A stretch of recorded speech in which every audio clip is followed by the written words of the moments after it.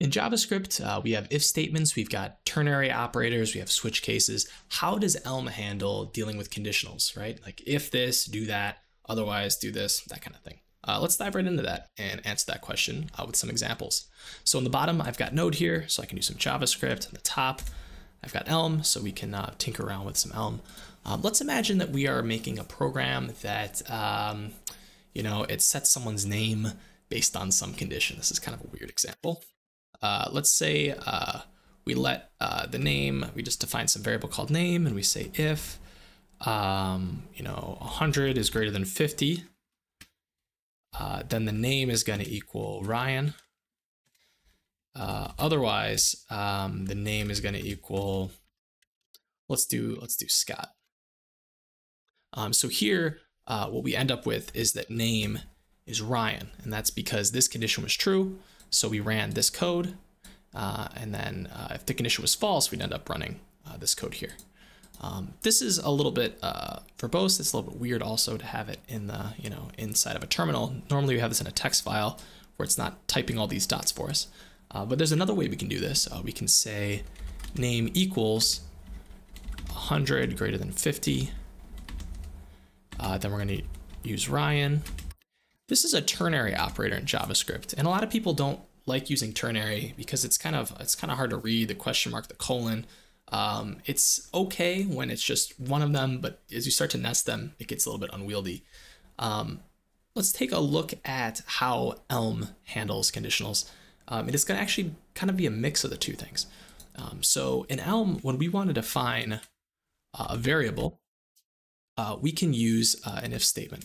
So we can say if 100 is greater than 50, then, and then we can say, I'm just adding this white space here for readability, but it is not essential. Oops, sorry about that. Let me start over. Name equals if Ryan, else Scott. So when I run this code, I get Ryan. So Elm doesn't have statements like JavaScript has statements where you can have kind of multiple lines that change variables. What it has is these if expressions. So every if that you write is going to need to have an else. Because every time that we're doing this, it's kind of closer to ternary that we're doing. So let's take a look at the Elm error message that we get when we don't include an else with our if statement. So I was expecting to see an else branch after this. I know what to do when the condition is true, but what happens when it's false? This is a huge part of what prevents Elm from crashing in production. The syntax does not allow you to kind of half assign a value. So if the program did get to a place where for whatever reason this was false, name would just be some invalid value. And because Elm doesn't have like null or undefined or things like that, there's no like kind of garbage value that it can insert in there to make sense of what you've typed. So it's just going to ask you to handle that. So just like we had, if and else, we also have else if, which allows us to do multiple statements. So I'm going to take a look at this again. We're going to do name. If this, then we're going to do Ryan again. We can do else if, another condition, like 50 is less than 40. Then we're going to do Scott. Otherwise, we're going to do, Alexa. So this is also valid code. So rather than using parentheses around the condition in Elm, we just kind of keep the condition between the if and the then. And Elm has enough information to know that this is where it starts, this is where it stops, because it keeps it in between those keywords. Anything we put in between then and else is going to be the value that we return. And then else if is just going to allow us to provide more conditions, more return values.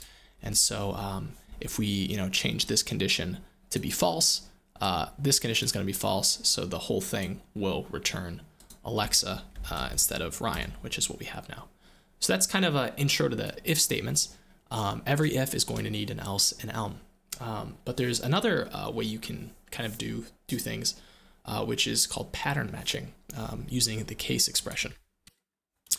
So let's take a look at another example. So let's say we're using that name variable, in JavaScript, we've got, the name is Ryan, and we want to use a switch case. So in the case that the variable name is Scott, we can print out, hi Scott. In the case where it is Ryan, we can say, yo, Ryan. And then for anything else, we can say, who are you?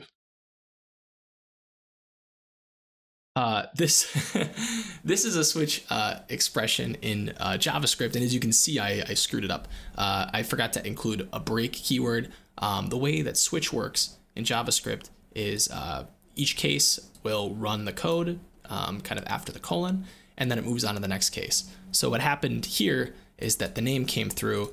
It didn't match this, so it didn't run this. It did match this, so it ran this.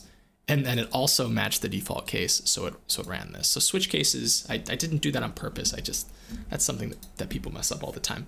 But if I use a break keyword, it should have just typed yo Ryan. Let's take a look at how this works in Elm. Instead of using switch case, we're going to use case of.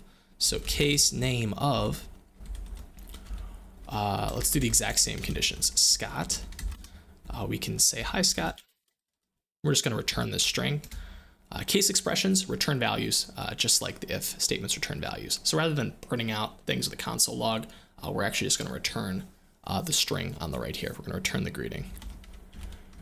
So Ryan, yo Ryan. And then we're going to use an underscore. Underscore is kind of like the catch-all. It's kind of like the default branch. And that's going to allow us to have our who are you case. The cool thing about dealing with case expressions in Elm is that they are exhaustive. So what I mean by that is when we were defining our switch case or our switch above, we were able to say, hey, this is what happens when we get Scott. This is what happens when we get Ryan. But we could just stop there, and we can, give it a name that's not valid, and then like nothing will happen. Like none of these branches happen. But because case is an expression, it needs to have a branch that handles every situation. So if we tried that with Elm, we'd get a problem. So this is the error that we'd get. So I'm gonna make this a little bit bigger here so we can see what we typed. But this is what we get, missing patterns. This case does not have branches for all possibilities. So we handled the Scott case, the Ryan case, but what happens in every other case? So it's calling out this underscore. So you need to add a branch and basically tell Elm like, hey, if I ever run into a name that's not Scott or Ryan, I don't want to crash. What do I do? So that's what that error is about. So what's cool about the case expressions is if you use them for something like Booleans, so 1 less than 2, we're gonna say yes. If I just ran this, it's gonna be like, hey, what do I do in the false case? And so it actually knows about all the possible, conditions that we need to handle.